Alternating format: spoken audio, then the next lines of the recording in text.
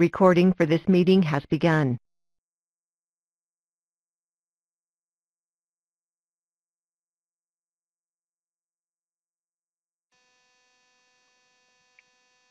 Hello everyone. I'm just doing a very quick audio check to make sure that you can hear my voice. If a couple of you could let me know in the chat box that I'm coming through clearly, that would be helpful. I see a yes and a few confirmations that you can hear me loud and clear. That's what I like to hear. Great, thank you all. All right, good morning, afternoon, or evening, everyone.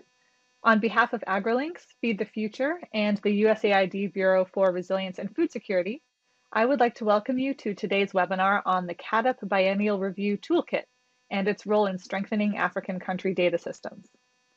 My name is Julie McCarty, and I am your AgriLinks webinar host for today with the USAID Bureau for Resilience and Food Security. I'll be keeping an eye on everything, and you may hear my voice pop in and out here and there during the event and the Q&A session.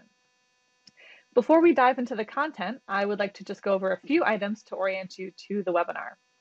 If you are an AgriLinks regular, you may be noticing some changes in the webinar platform, and that's because Adobe Connect just pushed through some updates to the AgriLinks platform.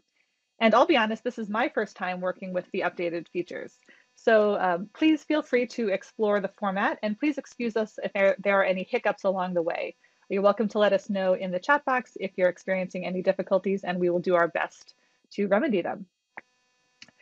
So first and foremost, please do use the chat box to introduce yourselves, which I see many of you are doing. We always love to know who's joining us. And also use the chat box to ask questions and share any resources that you have that might be relevant to our audience today. We love for our webinars to be as interactive as possible. We will be collecting your questions throughout the webinar, and we'll answer as many as we can, either directly in the chat box or during the verbal Q&A session later in the webinar. So please post questions at any point. Lastly, we are recording this webinar, and we will email you the recording, the transcript, and any additional resources once they are ready. And they will also be posted on the agrilinks.org website. All right, we have a lot to get through today, so I'm hoping to pass it on and dive right into the content. So I will go ahead and introduce our first speaker now, Kat Howe, who will provide an introduction to our other speakers and also an overview of today's agenda. And Kat is project manager with the USAID Policy Link project, and she is a monitoring, evaluation, research, and learning expert and a collaborating learning and adapting specialist with nearly a decade of experience designing and facilitating events that fuel co-creation and collaborative innovation among diverse stakeholder groups.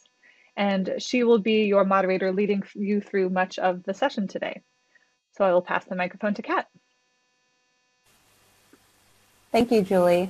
I'd like to similarly confirm that everybody can hear me okay, so if you could let me know in the chat if I'm coming through clearly, I would appreciate that. Thanks for a wonderful introduction, Julie, and thanks to the AgriLinks team for hosting a wonderful suite of panelists to share about the Biennial Review Toolkits. As Julie mentioned, my name is Catherine Howe, and I work for the USAID Policy Link project. For those that are not familiar with Policy Link, we are a 5-year cooperative agreement funded by USAID RFS. And our mission is to support individuals and organizations to work better together by strengthening leadership, collaboration, and learning, all in an effort to transform policy systems. And in our work, we often have the opportunity to partner with the African Union. And so without further ado, I would like to introduce my colleague, Dr. Simplice Nuala. Dr. Nuala is the head of agriculture and food security at the African Union Commission. He brings over 30 years of experience in agricultural food security policies, program development, and implementation. You'll have the opportunity to hear from Dr. Nuala in just a moment, as he'll be sharing his reflections in the opening remarks. And we'll also be introducing you all to the BR Toolkit and discussing the evolution of the product and process. Welcome, Simplice. Next, I have the great pleasure of introducing my colleague, Chris Shepard-Pratt, who currently serves as the policy chief at USAID RFS. Chris wears many, many hats. In addition to previously serving as the Bureau's transition lead for policy and strategy engagement, Chris also currently supports the AU's Comprehensive African Agriculture Development Program, also known as CAADP, and currently sits on an advisory committee for learning about the biennial review. You'll have an opportunity to hear from Chris in just a moment during the opening remarks. Welcome, Chris. Next, I have the pleasure of introducing my colleague, Anna Brennis, who works as a senior data steward and data support specialist at USAID RFS.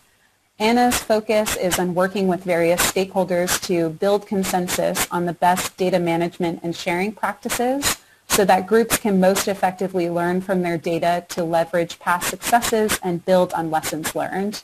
And you'll have an opportunity to hear from Anna as she will share her reflections on how strong data systems can spur agricultural growth. Welcome, Anna. Next, I have the pleasure of introducing my colleague, Robert Uma.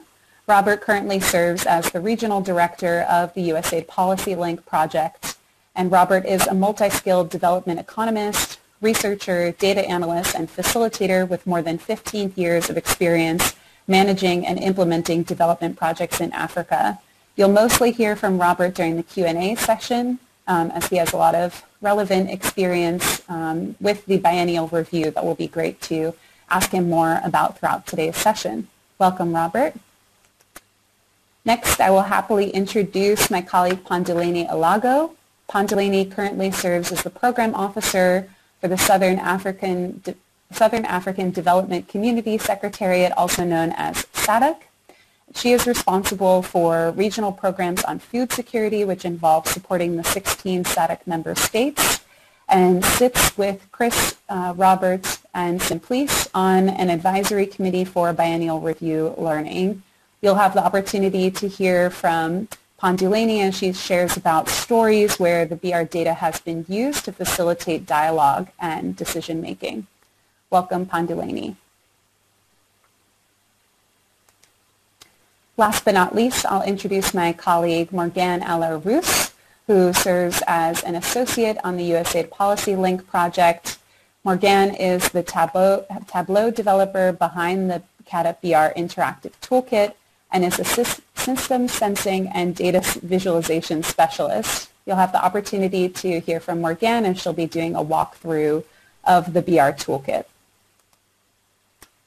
So welcome everyone to this webinar. We're so happy to have you here joining us today. I hope everybody, whether it's morning, afternoon, or evening, your time has a warm beverage and that you can enjoy and learn something from our presentation. What we'd like to propose as an agenda for today is to provide some opening remarks and an overview on the CAADP BR and our reflections on strong data systems. Then we'll share about the evolution of this tool and process, and also do a walkthrough of the Tableau dashboard with you all so you can better understand how you might use it in your work. We'll also be asking you some questions about how you might use this toolkit. And last, we'll close with Q&A. So as Julie mentioned, please feel free to pop your questions into the chat throughout our session, and we'll come back to your questions during the Q&A session. And then we'll close with some closing remarks.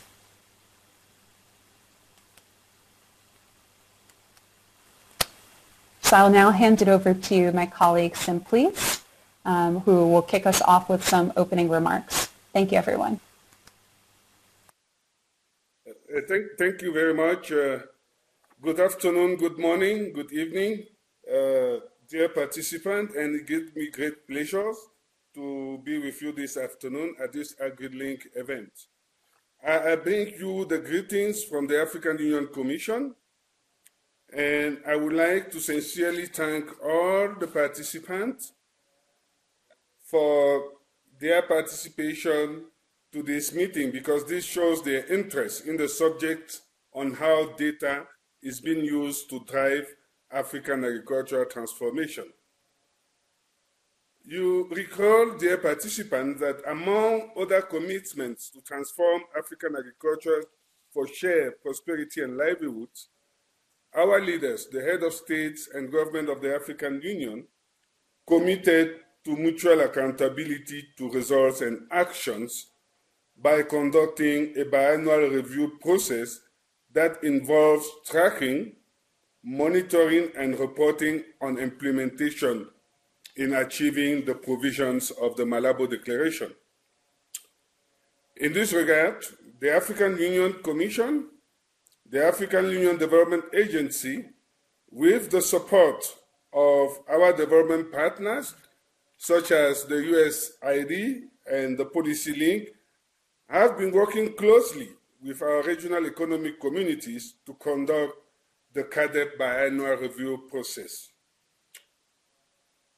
It is no story that in January 2018, the African Union Commission presented the inaugural biannual review report to the African Union Assembly of Heads of State and Government here in Addis Ababa.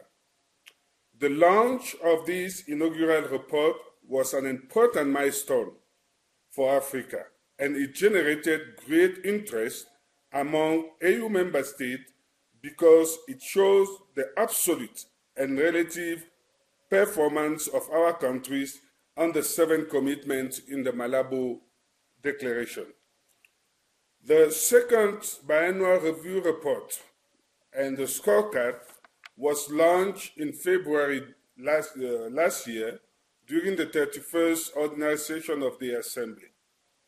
And this second report builds on the effort of the first round and tracks the performance and progress of each indicator that shows the performance of the continent towards a fully transformed agricultural sector. Although it is recognized that a considerable effort has gone into improving the quality of the data reported by country, with more countries reporting from the first to the second biannual report, there have been more emphasis in terms of recommendation on the need to strengthen national data and M&E systems to improve the quality of the report. In order to facilitate stakeholder engagement around the CAADP BR report and to enhance its use, the toolkit we are presenting today attempts to present the data and information in a user-friendly way. I would like at this point, on behalf of my commissioner, Ambassador Sako, and my director, Dr. Godfrey Baigwa, to sincerely thank the USAID and the Policy Link for the support they are providing, not only for the preparation of the report, but also after the adoption of the report, as it is exemplified by the development of this toolkit. I would also like to invite other partners here present to join the African Union Commission and the African Union Development Agency in supporting the CAADP agenda at national, regional, and continental level to build back better our food system post-COVID-19 pandemic. With this, I would like to wish all of us a very fruitful discussion, and I thank you for your attention. It is now my pleasure to invite Chris to give its opening remark. Chris, over to you. Thank you, Simplice, and thank you for that wonderful introduction. I'm pleased to say that USAID has supported the CAADP initiative from its earliest days, and we're grateful for the leadership and commitment of the African unions and countries from across the continent working to end poverty and hunger through CAADP. African leadership and innovation through CAADP and the centrality of country commitment and capacity to this initiative have fundamentally shaped the way that the U.S. government approaches food security and our global food security initiative, Feed the Future. And so it's with great interest that our group here at USAID has been following the biennial review and how it is shaping a shared understanding of progress across the continent to end hunger and poverty, increase finance, resilience, trade, and accountability. USAID is a resource partner to the Biennial Review and the African institutions that provide technical support to the process. We often talk about game changers as scientific or technological innovations, but I think we can safely put the Biennial Review in the same category as a game changer. It's a common language and reference point for development partners across countries and stakeholder groups. It's an opportunity to strengthen data for decision making, and it's an accountability tool for countries and their citizens to drive change forward. But the value in the Biennial Review is inherently tied to its use by these stakeholders and the broader development community. So I'm thankful for the opportunity today to introduce that we're able to introduce the Biennial Review and Biennial Review Toolkit and their use. And so with that, it's my pleasure to hand it over to Anna Brennis to take us deeper into this detail. Over to you, Anna. Thank you, Chris. Welcome, everybody. Thank you for attending today's AgriLinks webinar. This is a real highlight of the February Data Systems theme month. The CAADP Biennial Review process and toolkit feature many of the design components of a strong data system, including data ownership and stewardship, data sharing, inclusivity, and transparency. It's designed to meet the needs of a variety of key stakeholders. USAID's digital strategy and data systems vision supports advancing progress in communities in our partner countries on their journeys to self-reliance. Investments in data systems that incorporate homogeneous data governance policies, ensure data quality, and increase access to data are critical to helping countries solve their own development challenges. Without them, progress will undoubtedly falter. Efficient, effective, and responsible data systems drive progress towards meeting the most challenging development issues faced by Africa, its member states, and the world at large. Strong data systems spur agricultural growth. USAID supports partner country endeavors to develop and adopt trustworthy, effective data systems. These systems can catalyze progress in agricultural development and spur growth.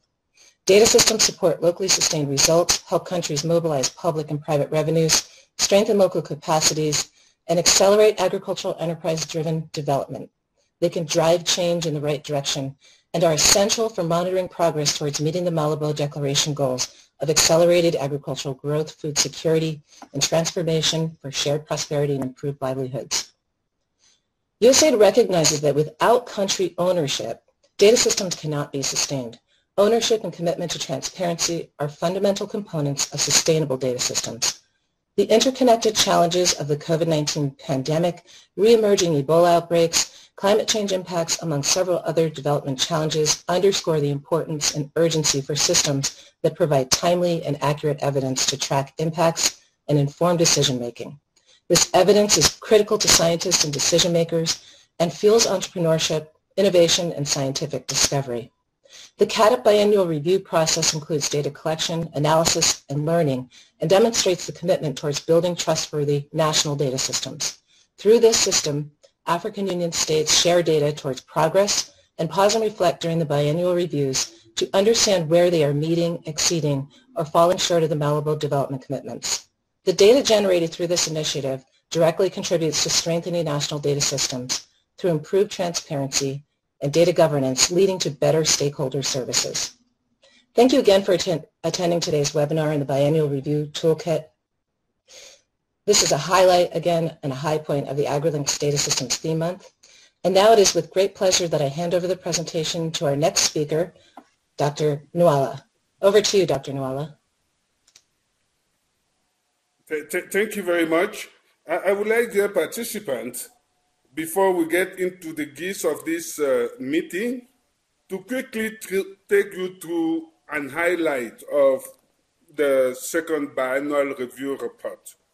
The Comprehensive Agricultural Development Program, known as the CAADP, is the Africa's policy framework for agriculture-led development. And the main objective is to reduce poverty and increase food security on the continent. Now, in developing the biannual review report, we needed to have a clear process. And the first thing to do was to agree on when are we reporting. Malabo commitment is 2025. So we agreed to have, and this was a recommendation from the head of state, to have the inaugural report in 2018, and the last report will be presented in 2026. Now, the 7 commitments of Malabo are fully aligned with the UN SDGs, especially the SDG 2 on ending hunger, and to the Agenda 2063 of the African we want, and basically looking at Aspiration 1. So these commitments are fully agreed to this continental and global agenda. And you are aware of the 7 commitments. The first commitment is a commitment to the principles of value of credit. The second one, that was at the beginning of CAADP in 2003, which is enhancing investment and finance in agriculture. The third one is about ending hunger by 2025. The fourth one on halving poverty through agriculture by 2025. The fifth one is about boosting inter-African trade of agricultural products and services. The sixth one is on enhancing resilience, and the last one is on mutual accountability. Now, the biannual review process is an evidence-based and peer review and driven process. So its objective is to evaluate countries' performance in achieving agricultural growth transformations and transformation goals in Africa. During the inaugural report in 2017, we have the 7 thematic areas that correspond to the 7 commitments, 23 performance categories, and 43 indicators. During the second biannual review, and based on the feedback we received from the various stakeholders, we increased the number of performance categories to 24 and the number of indicators to 47. Now, how are the countries scored?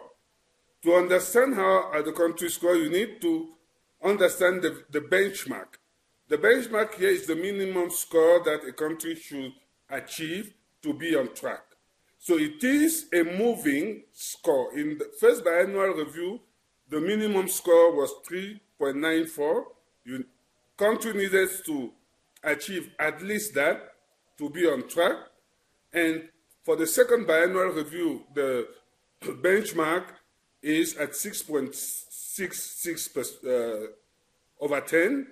And the third one would be at 7.66 and the last one at 10. So if you are below the 6.66, you are not on track, and if you are above, you are on track. Now, this scorecard basically gives you an overview of the results of the second biannual review report. And using the benchmark at 6.66%, you will see on this table that the figures that are in green are the countries that are on track, and the figures that are in red are the countries that are not on track. Next to the big figures, you will have some percentage with arrows.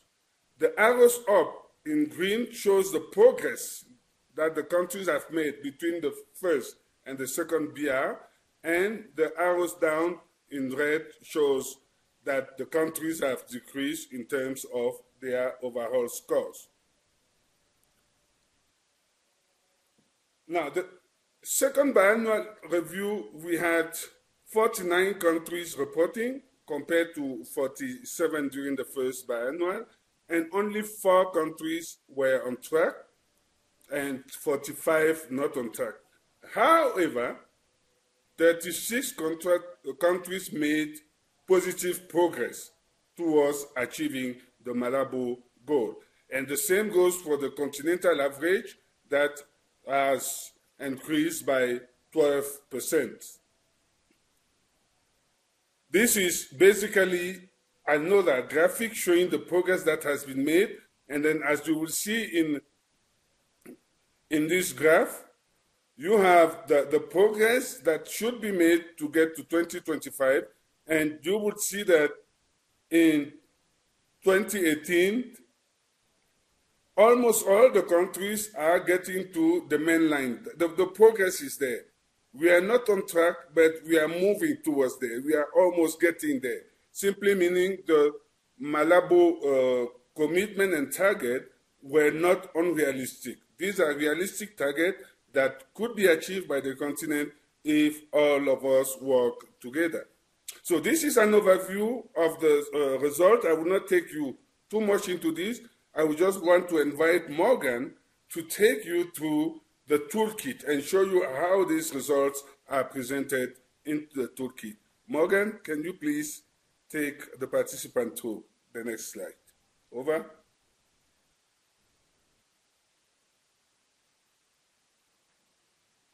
Thank you, Dr. Nuala. I'm just waiting for access to the screen sharing.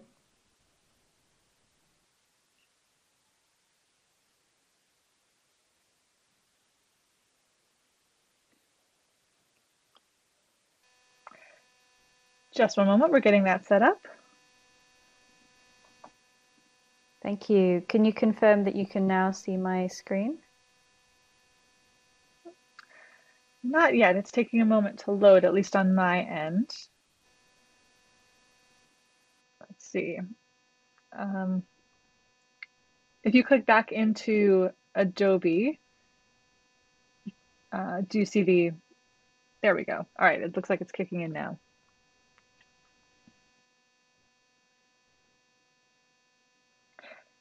Great, I see your screen now. Perfect.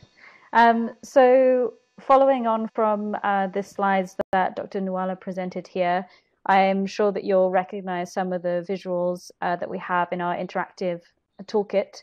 In fact, the slides that Dr. Nuala was presenting are pulled from the PowerPoint, which is one half of our communications toolkit.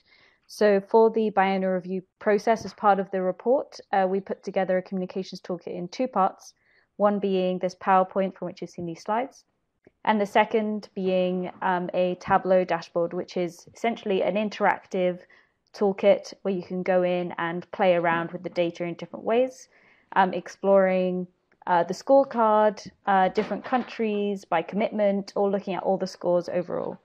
So I'll just do a very small run through some of the main features of the toolkit. As we're going through, I won't be able to see your questions in the comments box, but please do put them in, and my colleagues will be filtering them through so we can talk through them at the end. And we'll have an opportunity also to get your feedback on any ways that you might choose to use some of these tools, or any additional items that you would look for in future versions of this toolkit. So this toolkit was generated to cover both the first and the second biennial review. It updates automatically, so once we get the fresh data for the third biennial review, that information will be added to this toolkit so that you're able to explore all of the data across 3 of the biennial reviews. That's 6 years of information. So as we walk through, this is our homepage, our landing page. You have all of your links to see, for example, the scorecard, which we had presented in the PowerPoint. The main difference here is we can also explore across different years. So looking at 2017 data and switching to 2019. You can see the big difference here is in 2017, we don't have progress data because this was the first year of the biennial review. For the second biennial review, we have progress data. So you can see not only the scores in red and some green, Morocco, Mali, Rwanda were on track for 2019. You can also see these green and red arrows, which indicate progress from the previous year. Now, there are many, many different ways to navigate this toolkit. I could click on any of these country names and be taken to that country's scorecard, but I'll walk you through in a different direction for now. The second page of interest is the by commitment page. On this page, you can explore all of the scores by looking at specific commitments. You can see across the top, we have commitments 1 through 7, and I can click through, for example, delving into commitment 2, which is enhancing investment finance in agriculture. And here I can compare 2 years of data. So for example, on the left-hand side here, I have 2017, the first binary review, and on the right-hand side, the 2019, the second binary review. And here you can hover over any of the countries and see their specific score in this commitment area. You can also see them arranged in a column here so that you can see in general, although there are fewer countries on track in the second binary review under commitment number 2, you can see that in general we have much more circles closer to the top. And this is a story that's repeated further on throughout this toolkit, and it is really sort of the major talking point of the second binary review is the amount of progress we have, even though we have fewer countries on track. So within this view, you can also filter. You could choose to look at just one specific commitment category. You'll remember from the presentation that there are specific categories. There are, I think, 47 indicators and 23 categories that feed into these 7 overarching Malabo commitments. So here, for example, we're looking at only the scores relating to access to finance under the Enhancing Investment Finance in Agriculture commitment area. So again, here you can hover over each country to see which data is available. So in red, we have countries that are not on track, in green, on track, and in gray, countries that did not report on this data.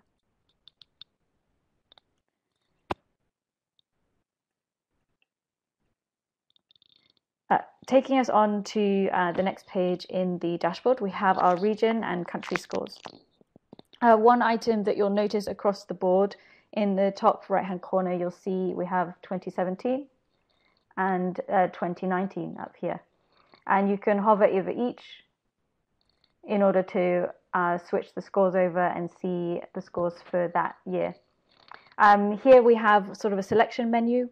You can hover over again and you can click and select the region you want to delve deeper into or the country. So for now, let's go into drill down into see Mali's country scores. Now we're taken to the Mali country score page. We see the overall score. We can see that Mali is on track for the second biennial review. That's a score of 6.82.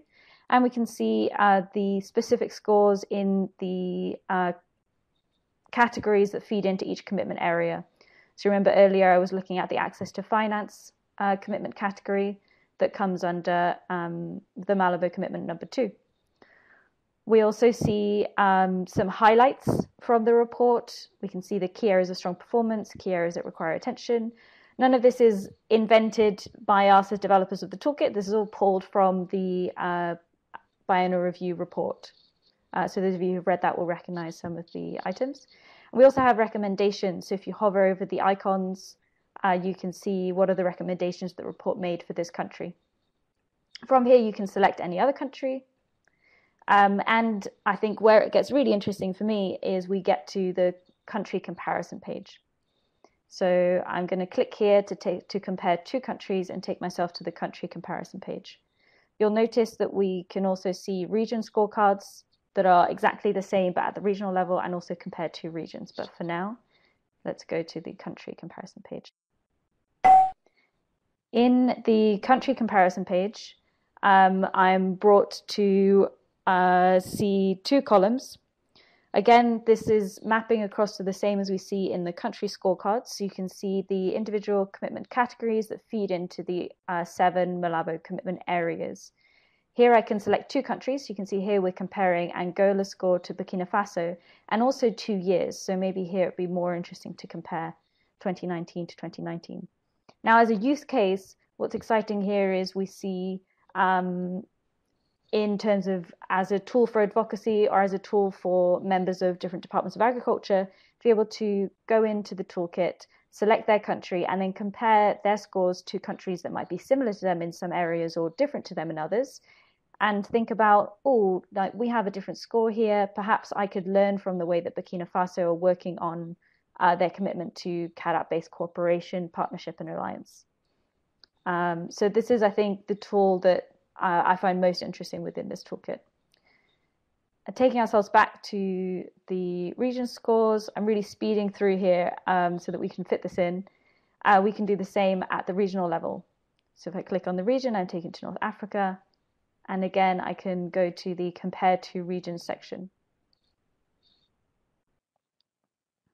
And it's the same again here. You can compare two regions across different years if you want, or look at the same region across different years. So you can see again, although there are fewer areas where Southern Africa is on track, the scores overall are increasing. Moving forward to the All Scores page. On this page, mapping across to the visual we saw in the PowerPoints, you can see each circle, it represents a country.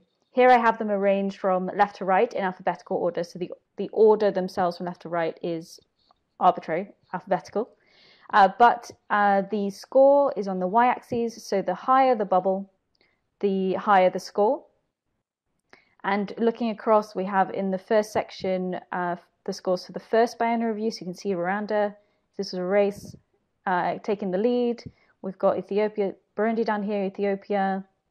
And as you hover over, you'll also notice in the second square, this is our BR number 2, the benchmark has moved. So our benchmark for BR number 1 was 3.94, now it's 3.66.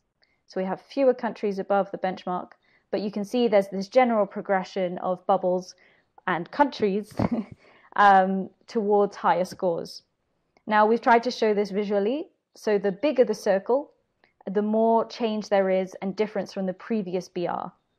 And so, for example, you can see Angola, although we're not on track for BR number 2, we have an 120% increase on their score from BR1.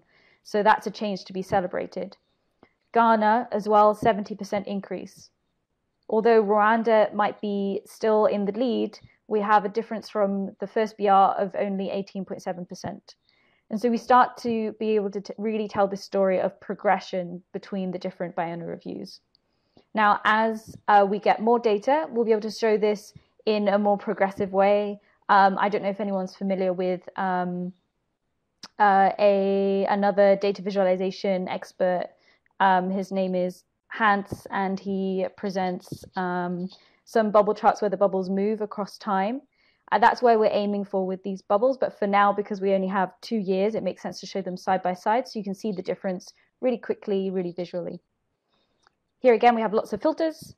So we can isolate a particular region and a specific commitment area if we want. So if we look at only boosting intra-Africa trade. And so here it becomes really exciting to be able to look at specific countries and how they're moving across from BR1 through to BR2. The final page is our info and resources page. Here we have a summary of a small number of resources that are most relevant to the CAADP BR Toolkit. You can download the biennial review PowerPoint presentation from which Dr. Nawala had pulled his slides. And that has really clear, it's a standalone tool. It has presentations and slides that represent each page and all of the same information as you see in the interactive toolkit in a distilled way that's really easy to present. And also there you have country scorecards for every country in the African Union, as well as the regional scorecards. We also have a link to the biennial review and also to the interactive biennial review toolkit in French. Our ambition is to be able to provide this toolkit in all 4 languages of the African Union. For now, it's available in French and in English. We also have the Africa Agricultural Transformation Scorecard linked, and the Compendium on Malabo Declaration, and the NSA Value Added BR Toolkit. So I'll stop sharing now to pull myself back to the main screen and be able to see some of the comments in the chat. I heard that there were a lot going on, and I'm sorry that I couldn't see them as I was going.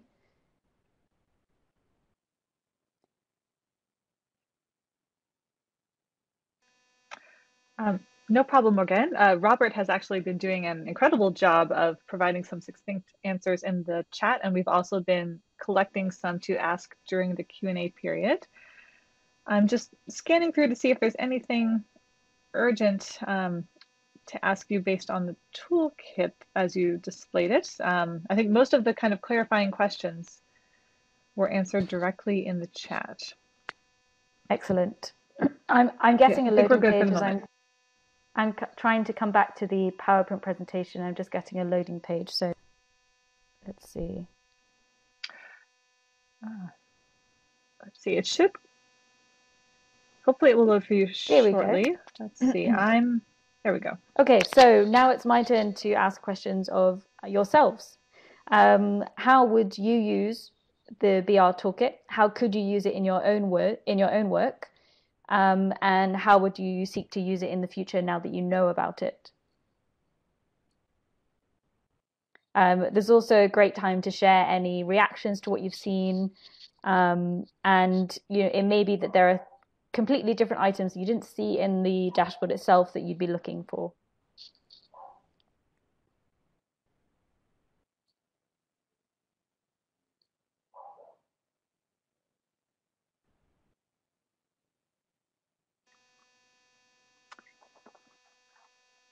So please, everyone, do share your ideas in the chat for how you might use this toolkit.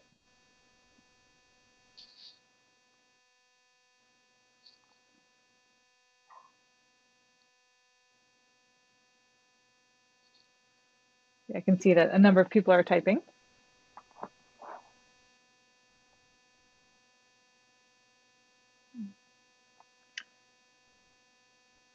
And also lots of good questions coming in.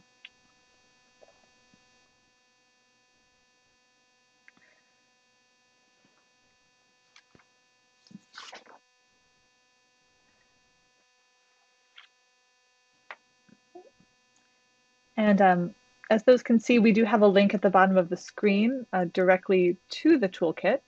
And so this should help anyone find it and be able to access the data.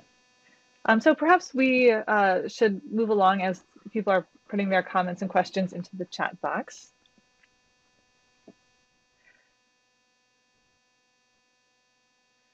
And Morgana, or I don't know if you might be able to answer the question that just came in about whether the toolkit will allow individuals to see the results at the indicator level. For example, food safety has 3 distinct indicators. Mm-hmm. Yeah, at this stage, the toolkit brings us down to the category level, which is just one level above indicator. But something that we see as it's an easy addition. For the third BR, as this is something we're often asked, is to see the indicator level, is to show an indicator level breakdown at the all scores page. In the other pages, it gets very sort of complicated to go down to that level and isn't necessarily very, very useful. But for comparing across years and at that all score level, it feels really would be really valuable to add that extra granularity. But for now, as I say, it goes down to the category level only.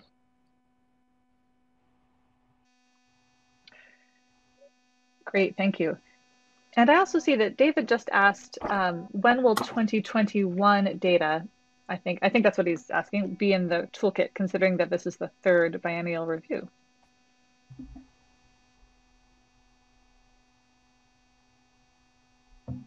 I believe the data is coming in later this year, and as soon as so the data comes in through a process called the EBR, which is a process and a tool carried forward by IFPRI in partnership with the African Union.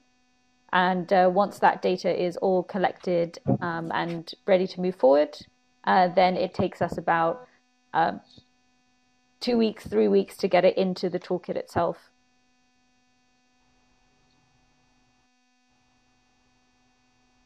Great, excellent. Why don't we move ahead and then we can come back to as many of these questions as we can after the next presentation. Yes, thank you very much, Morgan. Now that most of our participants have now seen and learned a little bit about the toolkit, what it entails and what can it be used for. Allow me just to give you some few examples on how data has been used so far.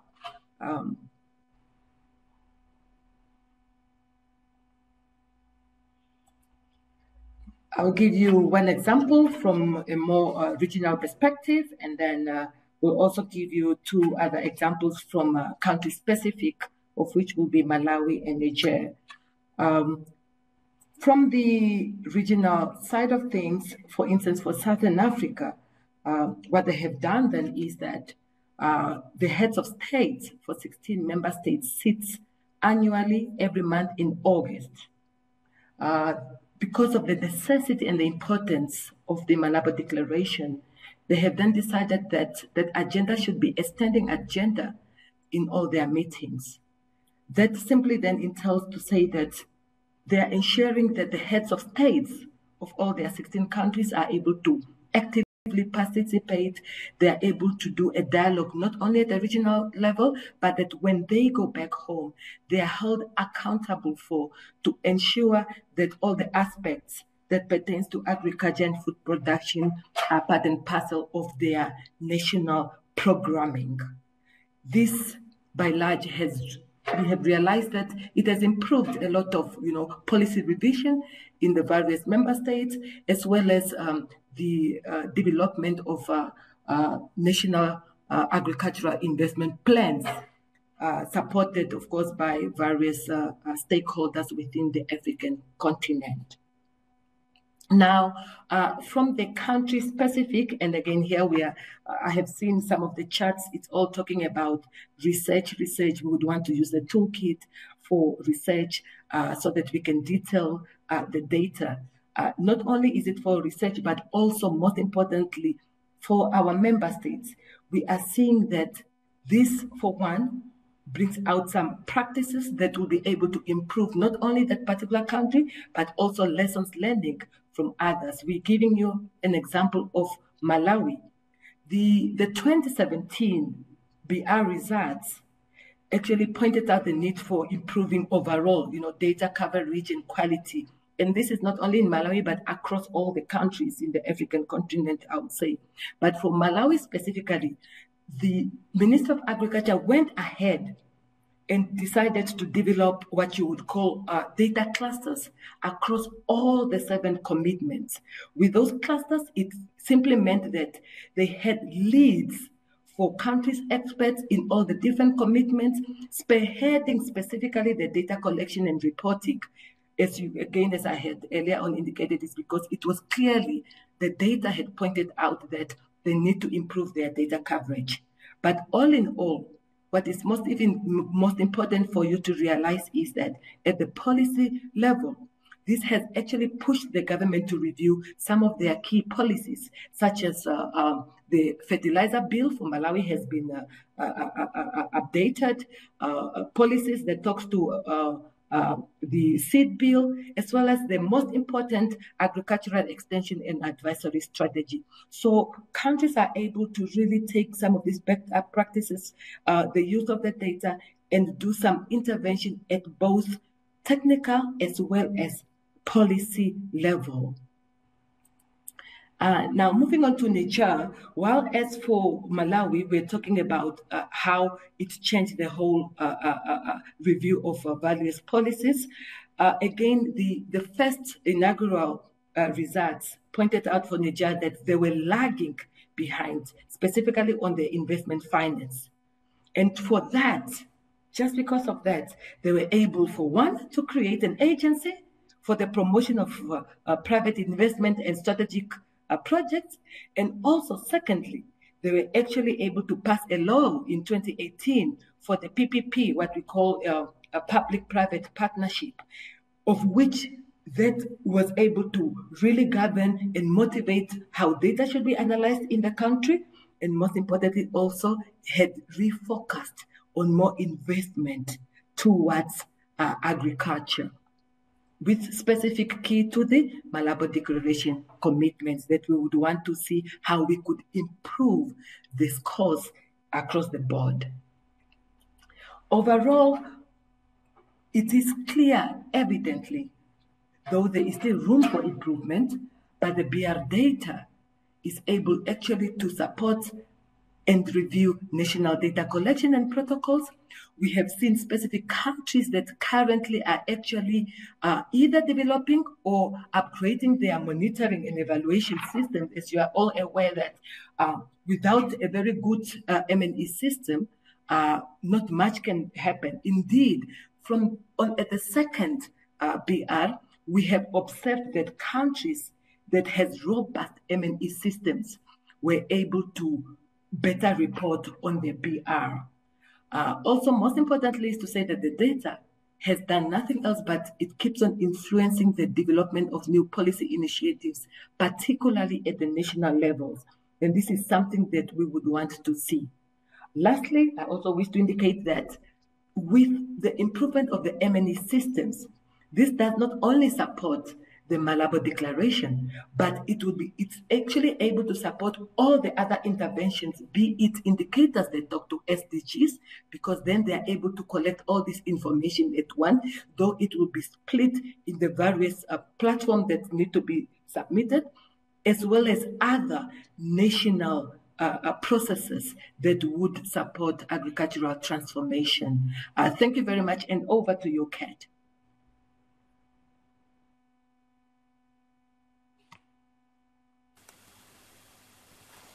Thanks so much, Pandavini. I think I will actually... Oh, sorry. Go ahead, Julie. Go ahead. Just passing it over to you. That's all right. We noticed that Kat earlier in the presentation was having a bit of microphone trouble, and so she and I have both been triaging your questions behind the scenes, and I will be asking them during this Q&A period. So thanks to our participants for the excellent questions and comments in the chat. It's been really interesting to see, and we've tried to answer some along the way. But now we have about half an hour to dive into your questions for some discussion. So I will take it back to some of the questions that came in a bit earlier in the presentation. And I think I will start with one to Robert from Romao Xavier, who asked, is the biannual report an instrument for accountability and support to countries, or is it just a sharing instrument? If countries are off track, are they made accountable, or do they get any support from the African Union to allow them to speed up their indicators? Thank you very much, Julie, and thank you for that question, Romao. I hope you can all hear me clearly, as it's the first time I'm speaking. It's a very good question, and one that's at the heart of this whole process. The BR, the biennial review process and report, because the report is just the end result of a process, is really designed to be a mutual accountability tool. It's not just something that is developed for sharing, but it's designed so that there is mutual accountability at different levels. First of all, mutual accountability needs to happen at country level, where the data is shared and discussed in meetings and used to influence policy choices and investment choices within the country, but importantly to track amongst stakeholders the performance of that country in terms of achieving the Malabo Declaration goals of agricultural transformation. But also the mutual accountability flows into the regional level, and Panduleni just spoke about how at SADC level, and SADC is the Southern Africa Regional Economic Community in Africa here, that has now taken these reports to its high-level meetings, and ministers meet, and even heads of state, and are presented with these results, and they ask questions of themselves. Why are we performing the way we are performing? And finally, there is a summit every year. It's usually in February. Simplice can talk more competently about this, where heads of state are presented with this report. And there's supposed to be some peer accountability amongst the countries to see where they are and why they're not performing as well as they are. And within that process, there is a reward. In fact, this year, last year in the last report, some countries got some awards for good performance, 4 countries, as a way of encouraging the better performance. And within the report, there are recommendations for improvement. So in short, yes, this is more than just an exercise in developing a report. Over to you, Julie. Thanks so much, Robert. And I also wanted to note that Penduleni added in the chat that it is indeed, by and large, there to help with mutual accountability, hence the commitment of SADC to include it as a standing agenda item so that heads of state are held accountable. So excellent, thank you for those responses. I will pull up a couple of questions to go to you, Penduleni. One from Indra Klein, who asked or said that given the impact of COVID-19 and the uncertainty of variants, to what degree will countries' goals be impacted? And Richard Goodman asked a related question: do you take into consideration unexpected challenges like COVID or perhaps like fall armyworm? How are those incorporated?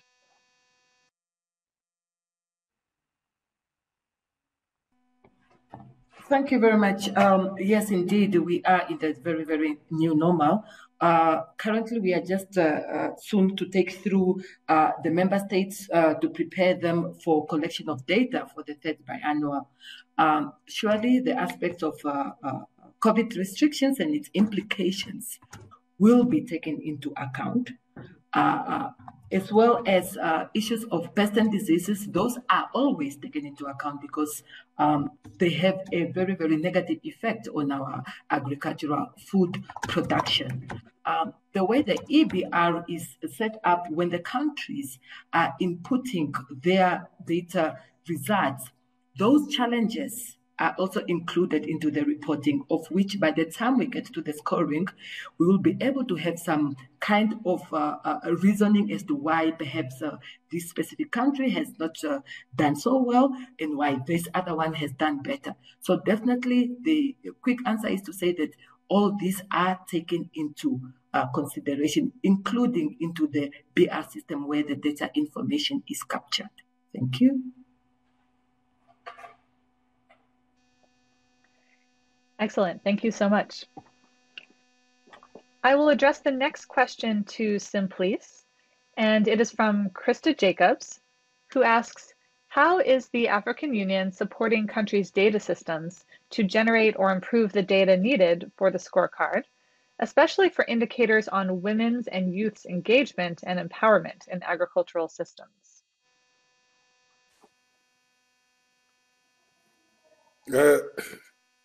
Thank you very much for the question. I think the issues of gender data related to gender empowerment has been a challenge throughout the first and the second biannual cycle. But for the 3rd cycle, we are working with IFPRI to try to support countries during data collection so that we can have data on gender empowerment.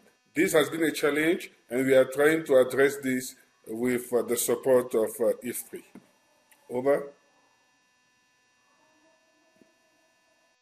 Thanks, Simplice. And let's see, we've had a number of questions come in that I think are probably most appropriate to be addressed to you. So I'll ask you a couple more while I have you. Let's see. So Caroline Smith-DeWall asked, is the AU capturing best practices to inform and help governments improve their scores? Yes, in terms of the AU capturing the best practice, this is done basically by the regional economic communities when the report is released. And as Pandoloni has just explained, they organize at regional level. They engage member states on the recommendations of the report. And during this engagement, member states get to learn from each other what are the lessons, what are the best practice.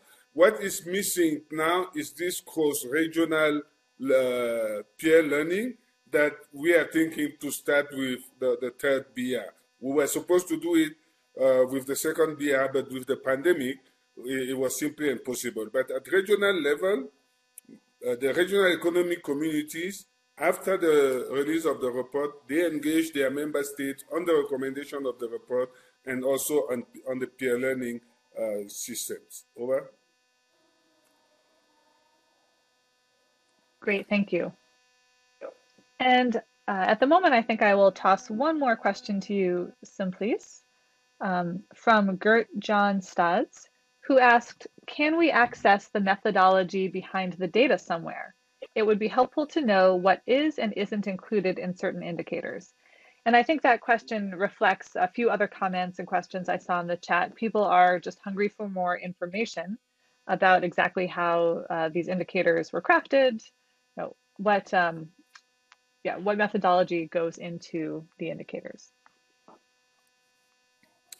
Thank you. I think I would like, because I saw a lot of questions related to data and the confidence that we have in the data that is collected. Robert has explained that we have a team made of institutions that support the process. And the experts from these institutions, they are the ones agreeing on the data to be collected and the methodology to analyze the data to get the indicators. So if someone is interested in knowing what is behind, he may like to join the BR technical working groups. Then he will see what is behind the indicators in terms of the methodology. The confidence of the data, all the data are provided by the member state. They provide the source of the data that they are submitting through the EBR, and also they signed off when they submit the data. And who signed off is the permanent secretary, at least in the Ministry of Agriculture, who signed off of the data that is submitted. So in terms of confidence, we are confident of the data that are submitted because we have the sources. You can go back and cross-check. And most of these data are somehow data that are already collected. Maybe this is related to the question of the cost behind collecting the data. Most of the data are already collected by the UN systems and other institutions. We just have to go and dig the data and report into the BR system. So we are confident the data exists already, and we have a mechanism for cross-checking once the data is submitted.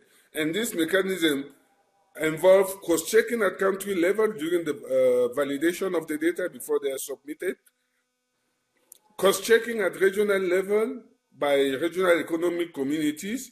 They can question data if they see that some data are a bit outliner, they would question the member state, and also these are cross-checked at continental level. So you have all these checks before the data is validated and put in the system for the scores to be out. Over. Thank you so much. I really appreciate your deft handling of the questions. Great. Okay, so I will, let's see, pull up a question for Chris Shepard-Pratt from Indra Klein, who asked, from a donor's or funder's perspective, do you have any thoughts on how the toolkit can better educate donors or funders with regard to projection planning of need, either short or long term?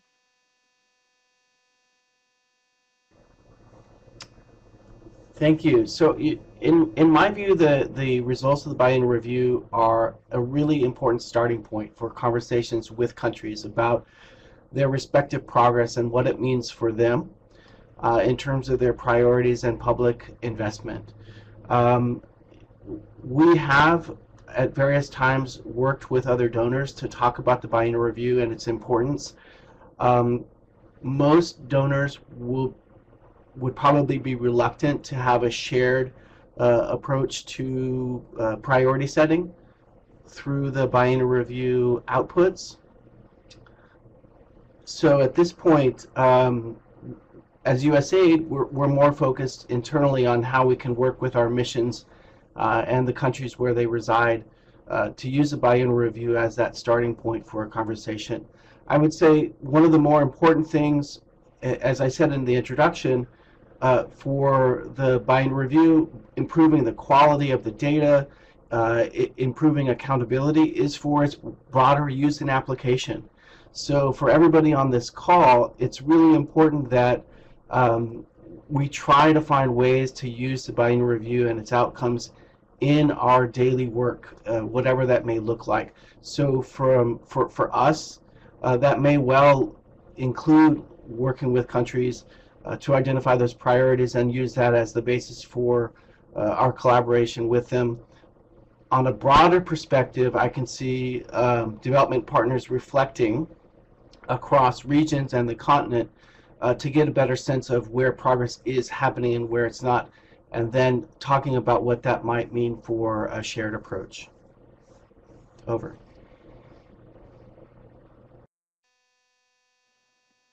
Thank you, Chris. All right, let's see. We've had so many great questions come in, so we're working hard behind the scenes to make sure that we can answer as many as possible. And if there are any that we can't answer in our webinar today, we'll also do our best to ensure that in the post-event resources that you have answers to all of the questions from this webinar. Here's just a quick question. Perhaps, Robert, you could answer this one. From Dick Tinsley, are you using the calendar year or an agriculture year for the toolkit? As in many countries, the agricultural year starts in October or November and ends the following calendar year. So a clarification on that would be helpful. Yeah, a very good question.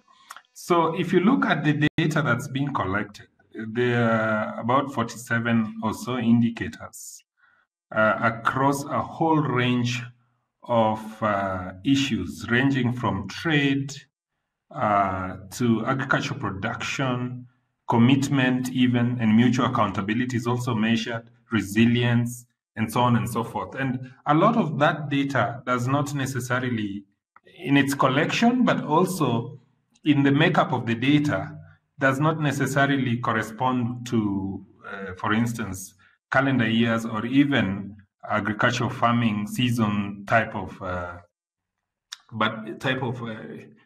periodicity.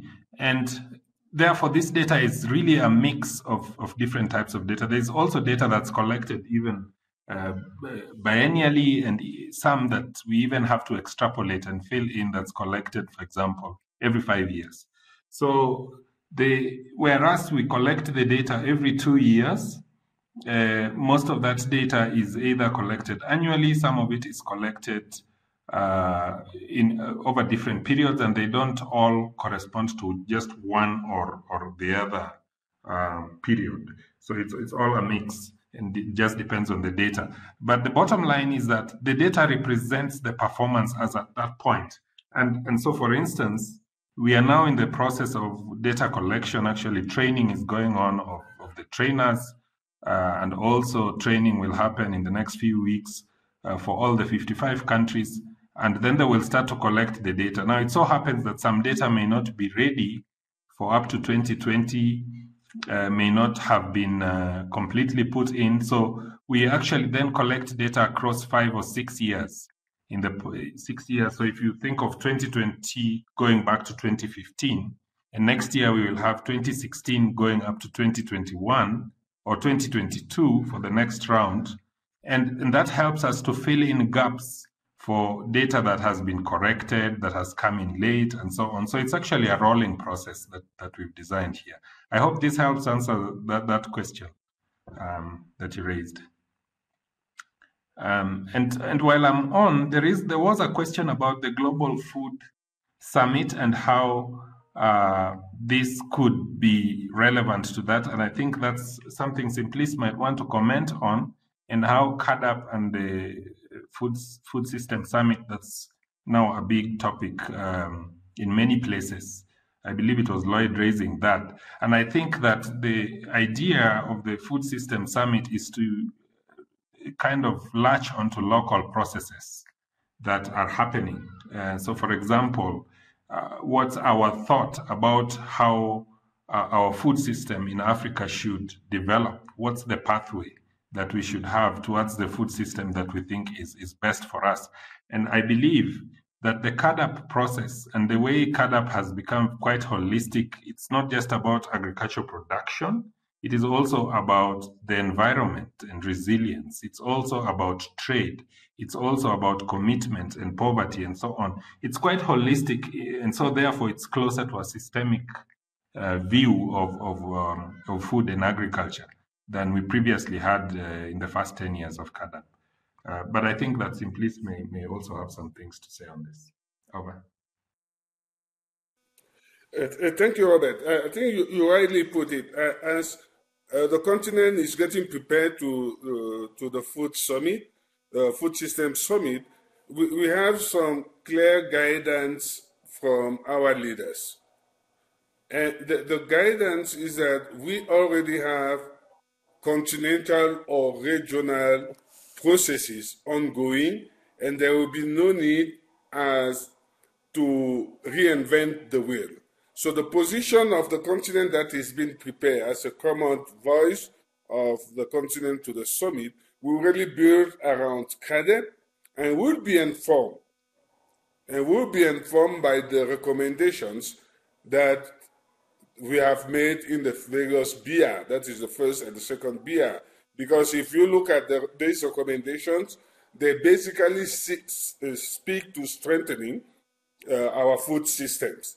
So we will have a continental voice, although we are having national dialogues going, but we will have at the end a continental voice, and the continental voice will be built around the CAADP, and I'm sure the actionable areas to fit in the various work streams will be informed by the recommendations that we are getting from the BR. Over. Thank you so much, Simplice. That's a very helpful answer. All right, let's see.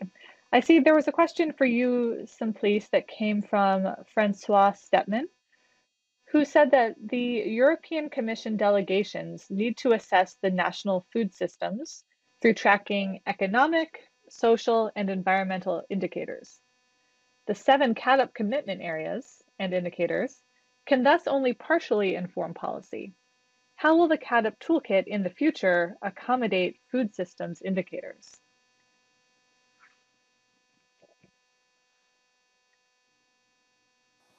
Now, currently the BR, we have to report only on the 7 commitments.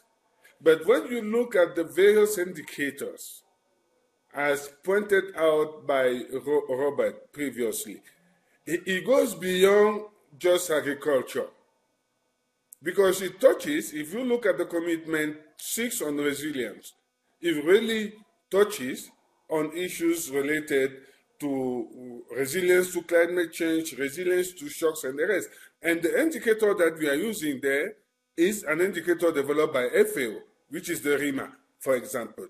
So if you want to track the food systems and you use the BR at country level, the country profiles, I think that will be doing justice, because the BR process almost look at all the food systems, food security, you look at the various parameters, we look at issues related to trade, we look at issues related to job creation, and then we look at issues related to post-harvest loss. So there's many things in there. You just have to look at the 47 indicators, and you will be sure that what you are tracking is, I would say, maybe 80 or 90% already tracked by the BR. However, when we get to 2025, we may get other recommendations from our leader to track more than what we are tracking now. And I think this is also the purpose of this exchange that we are getting, to see what is it that you feel should be tracked and we are not doing it. Because we need to also get this feedback, so that when we go back to our policy, to our leaders, we do pose the questions to them. You requested us to monitor this data, to collect data on these 7 commitments. However, there is a strong feeling from stakeholders that this and this and this should also be collected to have a full picture. So if we have such feedback from you, that will really inform the discussions that we are having with our leaders. Over. And this is Chris, if I may add, Julie. You know, it's really important that as development partners, we move away from a construct that says that we know as development partners how these issues should be framed or what the solutions are. We absolutely need to move to a paradigm where countries and regions are leading on their own development priorities and direction. And Simplice, I think, has done a great job of outlining how the African Union and African countries want to build flexibility into process like the biennial review so that it can account for bigger ideas like food systems going forward.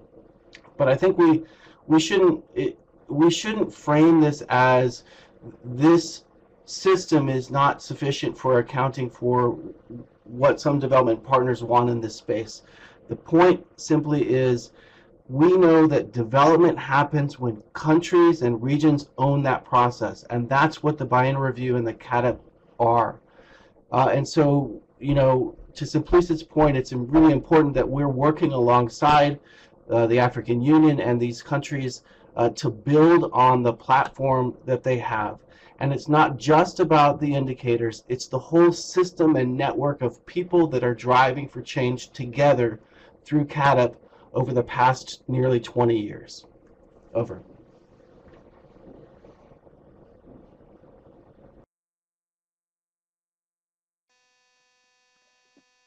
Thank you, Chris.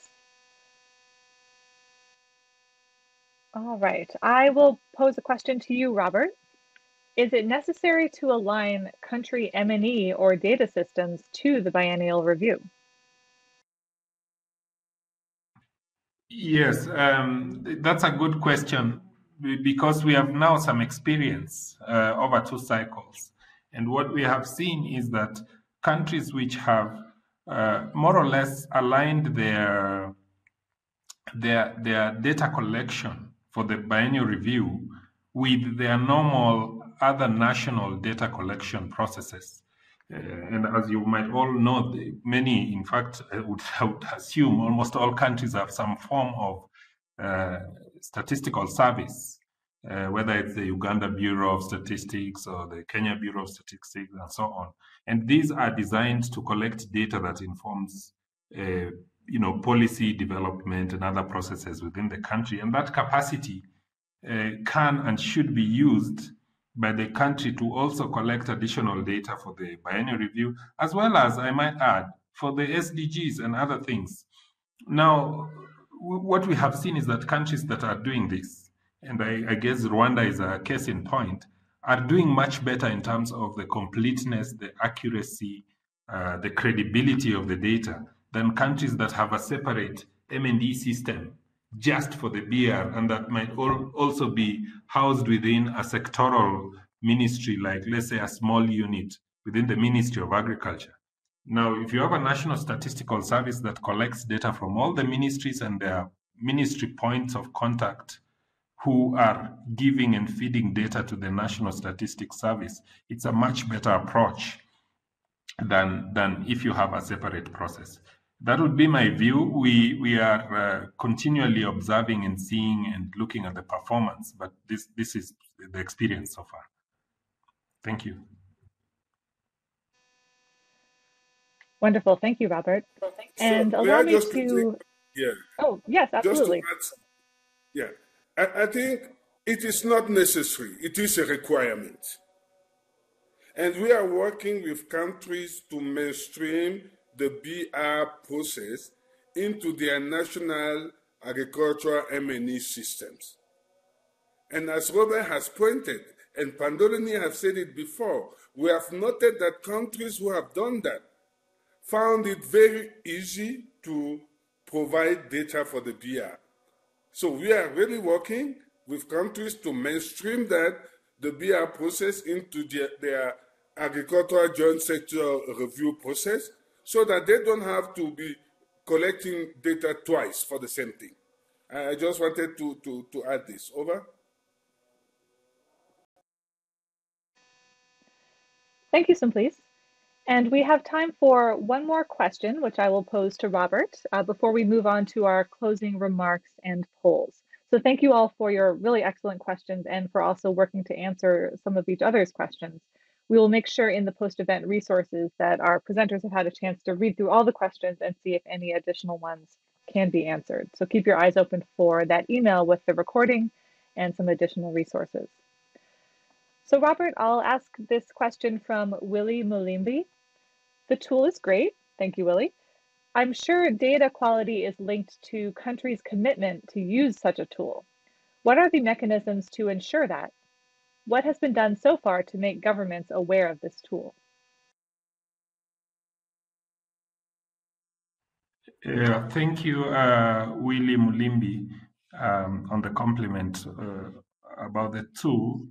And I do agree with you that the use of data, in fact, we recently had a study that actually confirmed this point, that data is the more credible the data, the more accurate the data, the more likely the targets of that data to use it. And by the way, before I answer your specific question, the data is not just used by countries. We are finding examples of this BR data being used by, for example, non-state actors like civil society groups who are thinking, where can we spend most of our time, either on advocacy or on some other processes? So it's used, yes, primarily by governments to make decisions, sometimes even by private sector. Now, your specific question is, what are we doing to make sure that governments are aware of this tool? This is a really good question, because just next month, and maybe we'll have some seconds for Simplice to also comment about this, in the next few months, we have a series of meetings that are really national meetings to sensitize national officials and governments on the tool specifically, because the BR report and the data, they're aware of that. That's actually their process. They developed it.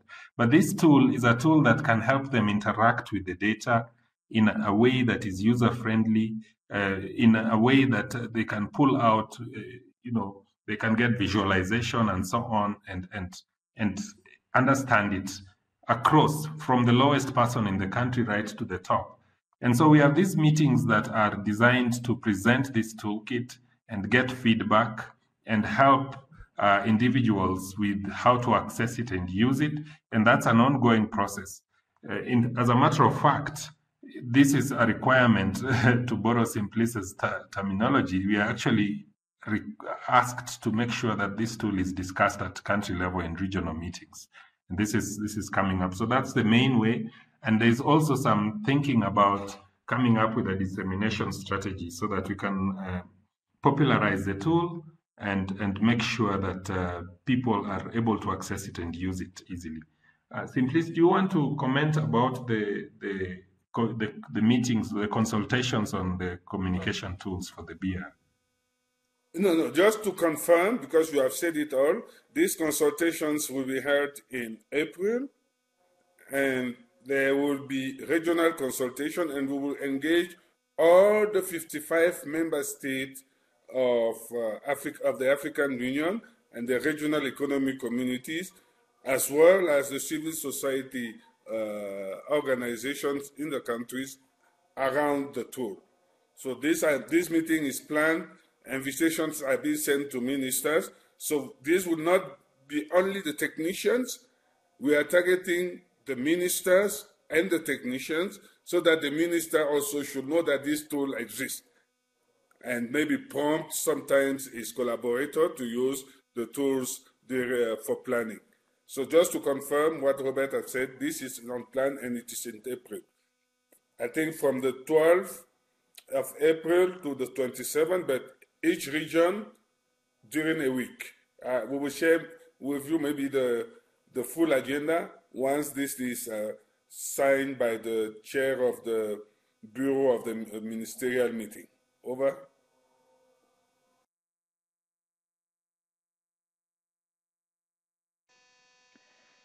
Great. Thank you so much to all of our presenters for your answers to the questions that have come in. As you can see, we've pulled up a few closing polls. It would always be very helpful if our participants can answer these to help us improve future webinars. And then we just have a few closing remarks from Simplice and Chris. So I'll pass it to you first, Simplice. Thank you very much. I'm a bit not happy because this is a conversation that is so intense, that is so good that you don't want it to end. But we have to end because it's a virtual meeting and people don't have to stay for long in front of their computers. And I really want to take this opportunity as a closing remark to sincerely thank the USAID and the policy link behind and arguing behind this event, because we are somehow getting the feedback that is required to improve the entire BR process. I think this has been a very engaging discussion, very interactive discussion. You can see the chat, and on my computer is almost full, and people are continuing to engage. Please feel free to continue to engage us even after this meeting, and we will be available to provide as much as information that you need for the dissemination and the use of this toolkit. So I want to sincerely thank the person behind this, because we can't see them, they have not been introduced, but I'm sure Kate and Morgan will congratulate and thank these people on our behalf, on behalf of my commissioner, on behalf of my director. I want to sincerely thank all of you for your active participation, and I want to wish you a very good evening or good afternoon or a very enjoyable day, depending on where you are. I thank you.